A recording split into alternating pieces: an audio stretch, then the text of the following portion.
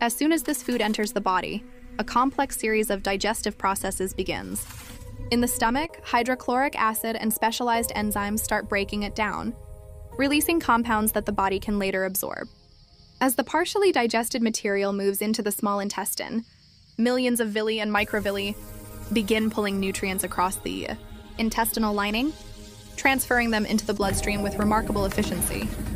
Once in circulation, these nutrients travel throughout the body. In the brain, they support neurotransmitter production, cellular metabolism, and overall cognitive stability.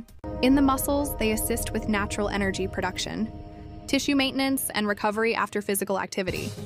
Within the gut, certain components interact with beneficial microbes, helping maintain microbial balance and supporting healthy digestion. Even with these benefits, responses can vary.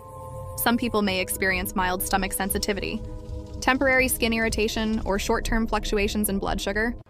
Others may feel a brief dip in energy as the body processes each compound. Through all of these stages, the body works continuously, digesting, absorbing, circulating,